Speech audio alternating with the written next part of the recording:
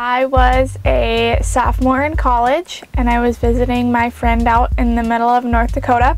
At that time I drove a station wagon and it was dark out and I was driving home. He had told me to take a right at the stop sign and go straight. Little did I know that I was not taking the right and going straight, so I went straight over a railroad tracks and drove right in the middle of a farm field where I got my station wagon stuck pretty deep into a farm field.